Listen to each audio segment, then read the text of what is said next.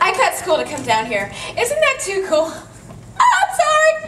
I'm just a little nervous. Can I start over? I promise I'll calm down right after I have a heart attack. Well, I brought my own 45, so if you'll put them on, I'll show you my stuff. Haven't you already shown us? Enough. Oh, good grief, how times have changed. This girl's either blind or completely deranged. But time seemed to halt when I was Miss Baltimore, perhaps. It's been my childhood dream to dance on the show. Maybe I go back to sleep.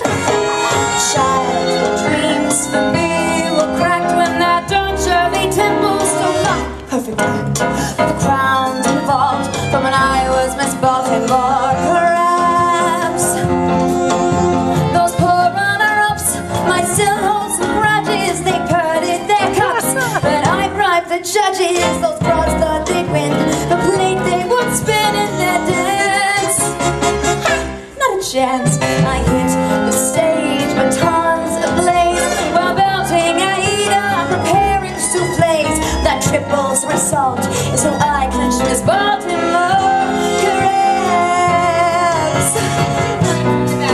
Honey, look at her front. Wait, are we on candid camera? Oh, where is Alan Fudd? Do you dance like you dress? There's no need to be cruel. Would you swim in an integrated pool? I sure would.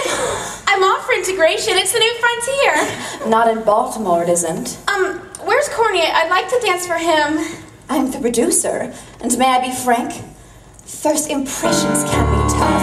When I saw you, I knew it. If your size weren't enough, your last answer just blew it. And so, my dear, so short and stout, you'll never be in, so we're kicking you out. Your form and your face, well, it's your fault. He's down with a case of Miss Baltimore.